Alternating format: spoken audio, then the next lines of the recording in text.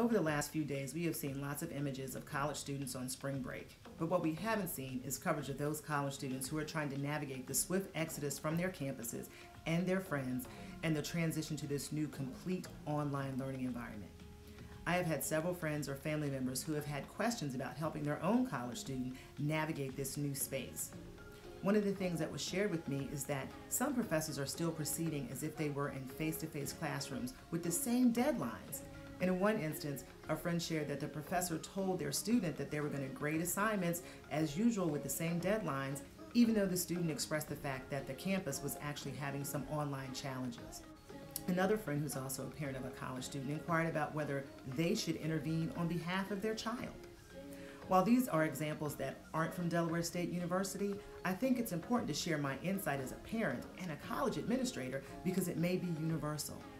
Many of the students who are trying to be diligent and complete their work are students who for the last several semesters have worked extremely hard to master this thing called adulting.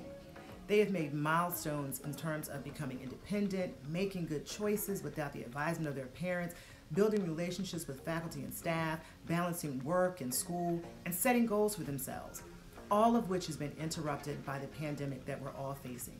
And now, instead of moving forward as young adults, they're stagnant and have the burden of trying to figure out a new normal that none of us are familiar with. As someone who used to be in the classroom, I think compassion and empathy are needed in these online classes now more than ever. And even though faculty across the United States are being creative, many of us are being extremely successful because we already have had experience in the online teaching space. But I think that what we haven't had experience with is a heightened sense of anxiety and uncertainty as we teach online. I think there are more students out there trying to do the right thing than there are students basking in the sun and dipping their feet in the ocean. And for the parents out there, I would suggest that you keep the lines of communication open with your college students. Encourage them, give them good advice, let them vent, and even help them craft some email communication or make suggestions. We have to find a balance between being helicopter parents and supporting our young adults as they continue on this journey. As a matter of fact, Mike and I just did this for one of our own children. And for the faculty, please check your email, communicate with your students often, and encourage them.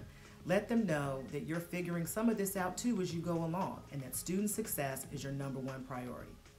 Lastly, I think it's important to remind people that just because today's college students are digital natives, it doesn't mean that they know how to effectively use an assortment of digital platforms, technology, and learning management systems. We all need to pack our patience. It's not going to be easy, but we can and will be successful.